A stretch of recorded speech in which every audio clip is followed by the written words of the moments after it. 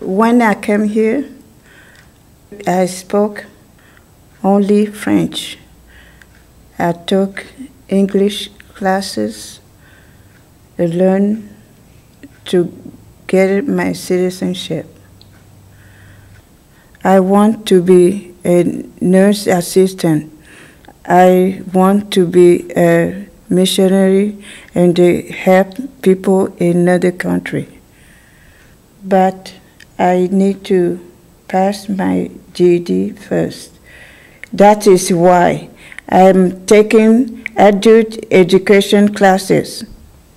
Our government make the decision every year to keep our school or to cut it out of the budget.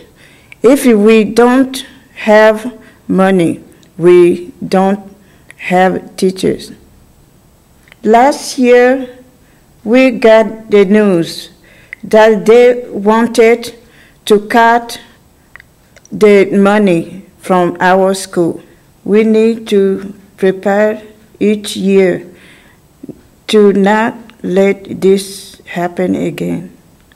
We need to choose the right leader. How do we choose them? We need to vote.